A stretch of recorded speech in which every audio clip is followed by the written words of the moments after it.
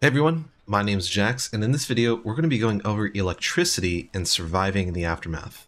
And for a bit of qualifications in a sense, this is my 200% difficulty save file. You can see it's completed, we have the bunker fully done. To start off, you might be wondering, well, what is electricity used in the game for? Like most games, it's simply an energy source. It's used to power buildings that require it. And something to note, most buildings actually don't require electricity in this game. You can determine if a building actually needs electricity by clicking on it and looking at the description to see if there's a consumption rate. So if we were to click on, say, a house, there's no electricity usage here. There's none. But if we click on, say, an excavator or an extractor, we could see energy consumption is 12, and it has that little sign here. So that's how you're able to determine if any buildings require it. Same for this electronics factory. But you know, these tenements don't have it. These buildings are, because these are end game buildings, but you can see they all have this energy consumption sign. Same for this library. But you know, a general storage is not going to have it. An outpost depot, food storage, you know, stuff like that, those are not going to have it. Interestingly enough, you can actually play this game for a very long time without actually needing electricity. Timing when you get electricity is very important in this game. And that will actually segue into my next point. When is the best time to get electricity? In my opinion, the best time to get electricity in this game is probably around mid-game. The reason for this is that in early game, you need to be focusing a lot more on establishing your base, making sure that you are just surviving, laying out the city properly to make sure that your routes for people to take are efficient. Also scouting on your world map and the colony map to see like what's available on your map in the first place. The first buildings that you might need electricity for are probably the mechanic shop as well as the environmental station.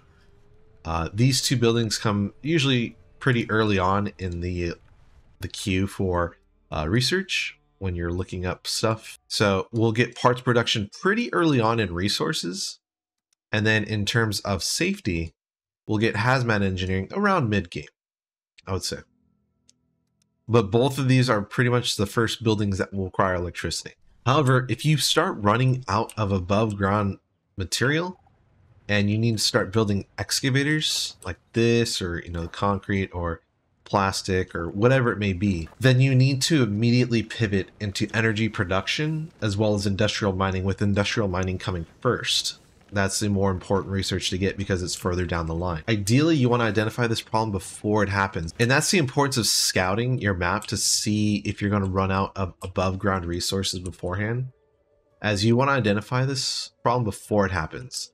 And you'll see that if you are running out of above ground resources, you'll immediately need to get those techs online. So you're probably wondering, well, how do you get electricity in the first place? Like where do you even get it? Like how do you produce it? How do you consume it? All that stuff. Electricity is actually obtained in the infrastructure tab. And it's going to be roughly your third tech in the infrastructure tab. It's under solar power. You'll get the solar panel, and you also get a transformer.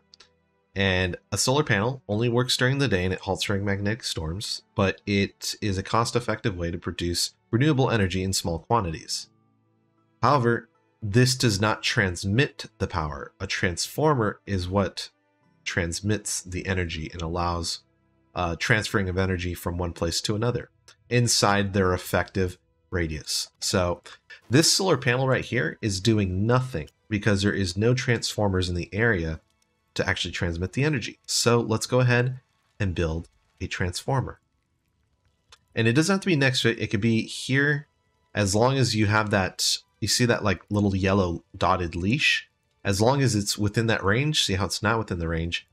As long as it's within that range, it'll be transferring the energy from the solar panel to whatever building is in here that would require the energy.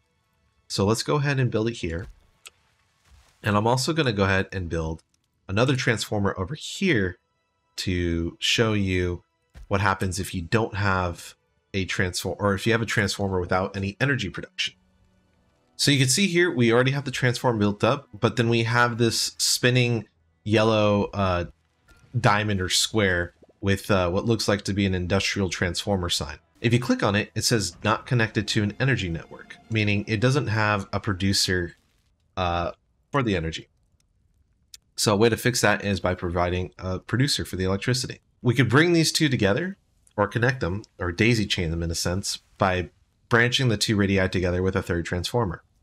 So let's go ahead and do that. And then let's also go ahead and build a mechanics shop to show how the energy is produced and consumed. So here's an interesting thing. We have an energy network that is completely isolated from the rest of the base. The rest of the base is all connected to a giant energy network. However, this one is not. If we look, this is only producing 6, but this requires 12. We only have one solar panel here. So if I had to guess, I think it's that even though if they're not connected to the energy network, they still get power somehow. Otherwise, they're producing it at half the rate if the energy consumption is 12. So that is something to keep in mind. I'm not exactly sure if this is how it works, but something I've noticed is that buildings can still operate under their own energy networks as long as some power is being produced. It doesn't have to be 100%. But from what I'm seeing, I think the total amount of energy, your energy balance, and you can hover over your energy balance in the top left corner, as long as that is in a positive balance, your buildings should be fine, whether or not they're connected to a main energy network. However, to be safe, I would connect everything to a main energy network. But this is just to illustrate that this building is still operating even with only half its energy requirements. So let's review. We need a transformer, and that transformer sets the effective radius of which they can transfer energy. Inside it, you need a producer and the consumer, otherwise it will not function. Another thing you can build inside this effective radius are batteries. And the batteries will store energy and distribute it as long as they're inside an effective radius that is also could be chained, like you could see here, 3 transformers. Let's go ahead and go over the buildings and their costs. So you have transformer and large transformer. The difference between a small transformer and a large transformer is you could see how big of a radius difference there is between the two. In my opinion, I find that the radius is definitely worth the added material costs. With the transformer, you only have plastic, metal, and components. But with a large transformer, you have twice the amount of metal, 10 parts, no plastic, but then twice the amount of components. With a larger radius, you are spending, in a sense, you are spending less resources in order to cover a large area. I do find that it is worth it it's worth to build large transformers. And thus, as soon as I unlock large transformers, I will exclusively stick to large transformers. When it comes to solar panel versus large solar panel, I don't find that I typically use large solar panels or solar panels at all. Only at the beginning do I ever use solar panels, as they are the first form of electricity. I might use solar panels in order to start powering up the mechanics shop or even the environmental stations, but aside from that, I will typically rush down the wind turbine in order to get that, as it is a far more reliable source of energy than solar panels. Solar panels only function during the day, as that is when solar energy is available. However, wind turbines function day and night, as well as providing almost twice the amount of energy as a solar panel. They do have significantly more component cost, being 4 times the amount, as well as having a parts requirement and having twice the amount of metal. Additionally, I don't really use the large solar panel because it takes up quite a bit more space, and the cost for a large solar panel also includes concrete and 3 times the amount of component cost, although it does produce 3 times the amount of electricity. However, I do say that solar panels have their uses. As you can see, if you hover over them, they are less vulnerable to catastrophes due to retractable panels. Or if you find that you are being attacked a lot by catastrophes or whatever it may be, perhaps large solar panels particularly are a good source of energy for you. They also don't require as much upkeep compared to wind turbines, as they have moving parts and require more maintenance. And that segues into the next part, wind turbine versus large wind turbine. In my opinion, The large wind turbine is the end game item that you want to be building the most. They are consistent energy, and compared to a wind turbine, they're producing over twice the amount of energy. And if you look at the component, or if you look at the construction costs, it's a little bit more metal, almost twice the amount of parts, and twice the amount of components. However, you're getting over twice the amount of energy. The only problem with large wind turbines compared to regular wind turbines is the footprint of the building. The footprint of the building is much larger than a regular wind turbine, taking up roughly almost, if I had to guess, 3 to 4 times the amount of space. Next, you have battery rack and large battery rack. A regular battery rack can be worth it at the beginning in conjunction with solar panels. I typically only build 1 or 2 because you don't need too much capacity during the night.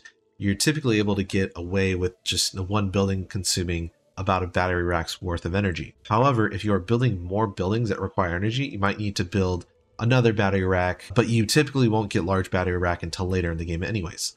However, between the two, battery racks have plastic, metal, and components compared to metal, concrete components. And if you look, you are getting 3 times the amount of capacity, but at the cost of almost 3 times the amount of components, the added cost of concrete, and roughly a little bit over 2 times the amount of metal, but no plastic cost. I typically only build maybe 1 or 2 large battery racks just to have a bit of buffer in case something bad happens. But aside from that, I typically do not build too many battery racks. And lastly, we have the lightning rod versus the lightning tower. If we look at the two, there is a bit of a difference between the radius of both.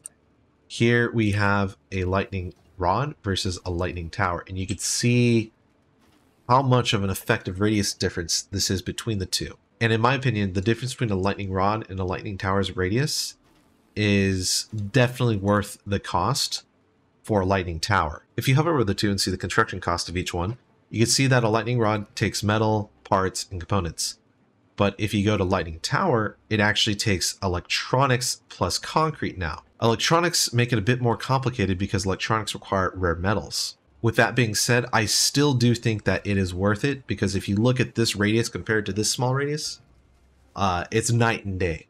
So it's well worth the investment, especially if you're saving these large wind turbines that you're spending so many resources for. With you spending so many resources, you want to protect this big investment, and it is well worth the investment. You typically want to build wind farms such like this that are protected. Here's another example of a wind farm that is protected with a lightning tower.